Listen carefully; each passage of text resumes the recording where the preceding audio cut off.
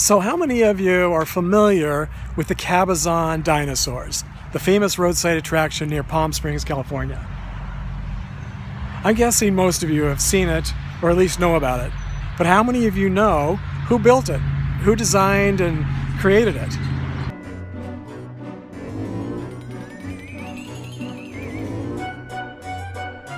Thanks for joining me on my tours of cemeteries, grave sites, memorials, and final resting places of the famous and infamous people who are gone but not forgotten.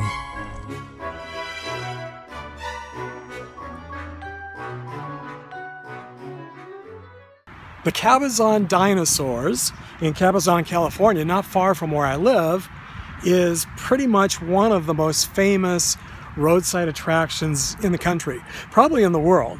I'm guessing that almost everyone watching this video has either been there to visit or has seen it. It's been in movies, TV shows, magazines, newspapers, documentaries, throughout the years, throughout the decades. Who doesn't love a dinosaur? Especially a dinosaur in the shape of a building, or a building in the shape of a dinosaur.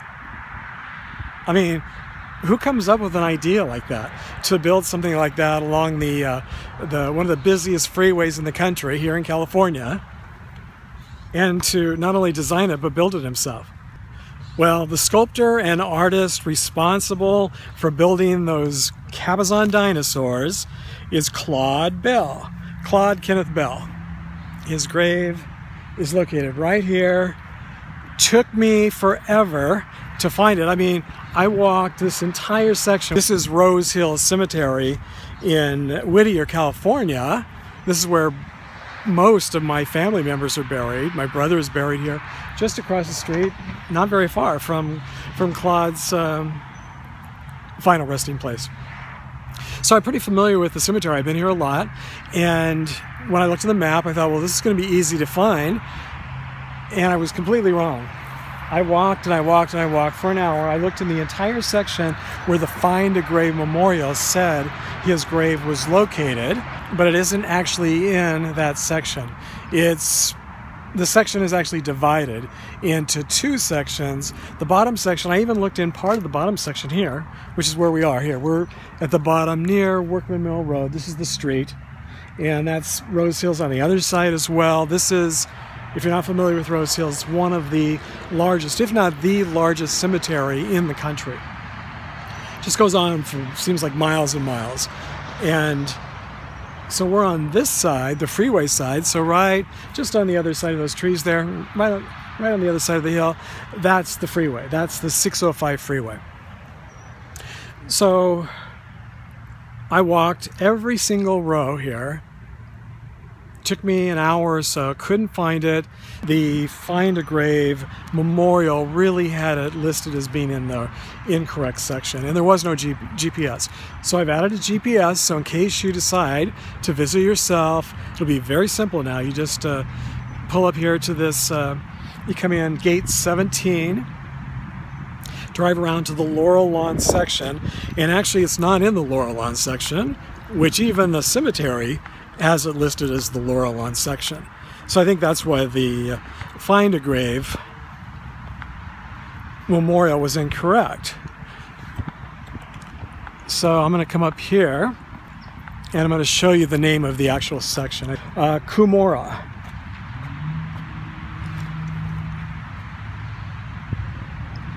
So now Cumorah section is the bottom section here. Laurel Lawn section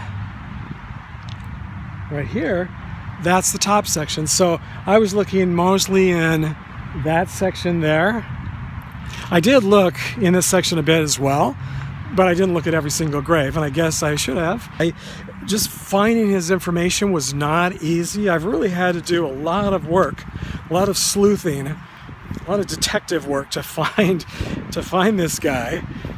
But it was worth it. I'm glad I did. I love artists and architects and sculptors and designers, and they really don't get a lot of credit when it comes to final resting places. He has one of the most famous roadside attractions and sculptures in the entire world and didn't even have a photo of his grave anywhere that I could find. So I've added a photo to the Find a Grave, added a GPS, and now I'm doing this video, so if there are any fans out there, you'll be able to find him. But again, going back to trying to locate him online, even just searching for him, there's not an awful lot of information. And then I thought, well, Claude Bell, I mean, how many Claude Bells could there be? I assume there weren't very many at all. Well, I was completely wrong. When he was born, I guess in the year he was born, there were lots of Claude Bells. I get Bell is a popular last name, and I guess Claude back in the day was a real popular name, like John maybe, and or Steve, and so there were a lot of Claude Bells. So anyway, I was able to track him down. Well, let me turn the camera around and show you his grave, and then I'll tell you the rest of his story. As you can see from his headstone, Claude Bell lived a very long life. He lived to be over 90 years old. He was an artist and a sculptor and worked at Knott's Farm in Buena Park, at least for part of his career, as a portrait artist. He started building the Cabazon Dinosaurs in the mid-1960s.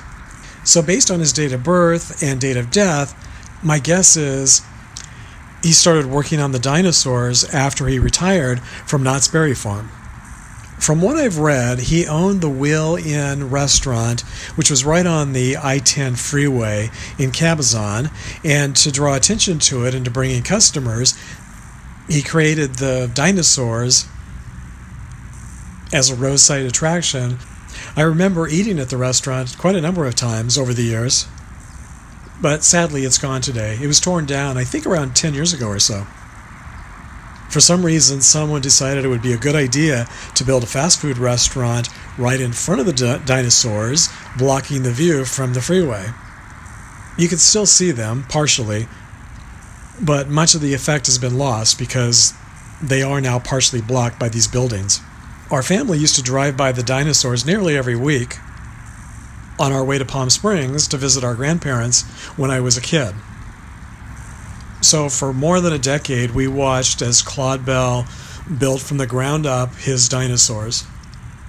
And it was something we all looked forward to seeing every week to see how much progress he had made. I don't think any of us really thought he would ever complete them. I mean, it really did take over a decade to build the very first dinosaur, and then he started working on the T-Rex dinosaur that's behind the original dinosaur. But we were all very happy to see the finished buildings when they were completed. Today they act as a museum and gift shop, and the last time I was there was no admission to get into the parking lot, just to walk around and view them. Visiting Claude Bell today also really reminded me of some of my other favorite roadside attractions here in Southern California, and made me wonder who had created them and where they're buried. The drive-through donut hole in La Puente, California was really just down the street from where I grew up, but I haven't been able to find out who actually created this Southern California landmark. The Wigwam Motel in Rialto, California, which again is not very far from where I grew up, has a Wikipedia page that says the creator was Frank A. Redford. But when I look him up on Find a Grave, there's no memorial page at all. This was a chain of motels scattered around the country and built in the 1930s and 40s, and is now on the National Registry of Historic Places. And yet the creator of another one of the most popular roadside attractions in the country doesn't even have a final resting place, at least that I can find. The famous Tail of the Pop hot dog stand, which stood on the corner of La Cienega and Beverly Boulevard in Los Angeles for decades, was a building in the shape of a hot dog, and according to its Wikipedia page, was built by Milton J. Black. Now apparently, Black was a very famous Los Angeles architect and built many celebrity homes in the area, but again, I wasn't able to locate a Find a Grave memorial for him. I'm starting to notice a pattern here when it comes to architects and artists and sculptors and the creators of some of the most famous roadside attractions in the world. The creators have been overshadowed by their famous creations, and none of them have final resting places that can be visited by fans and admirers. The exception is Claude Bell, and he's been dead for decades, and I was only just recently able to find and document his final resting place. So I'm hoping that some of you watching might be interested in helping me track down the final resting places of these other 3 famous roadside attraction creators.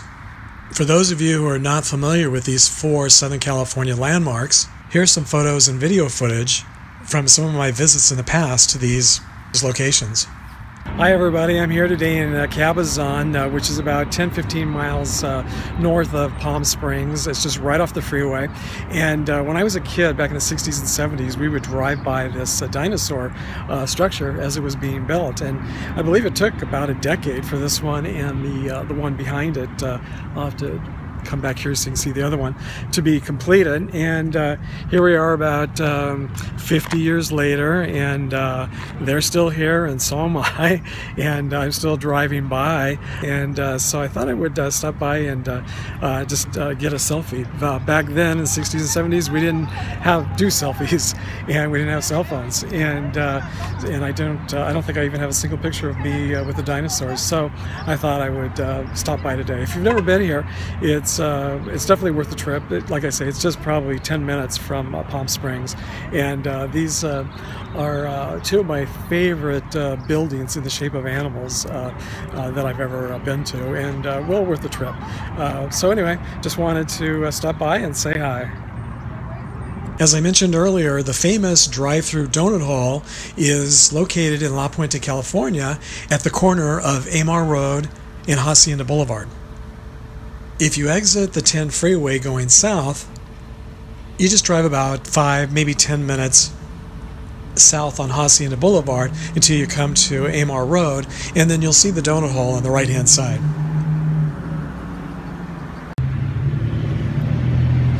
Here I am in La Puente at a Southern California landmark. It's the drive-through donut hall, and it was built back in 1968.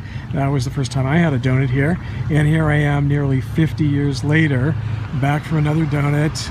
And it's one of those places where you know, it always brings a smile to your face, and who doesn't love donuts or buildings in the shape of donuts. Well, I finally made it to the Wigwam Motel on Route 66 in San Bernardino. I've been wanting to come here for decades, and it was definitely worth the wait. I wish I would have come a little bit earlier, and I can't wait to come back and actually spend a night in one of these really cool motel rooms. They're in the shape of teepees, and this was like a huge thing back in you know, the 50s to have roadside attractions along Route 66, and this is one of the best ones, and they've really done a great job of keeping them up to date. I wasn't really sure what to expect, but they're really nice.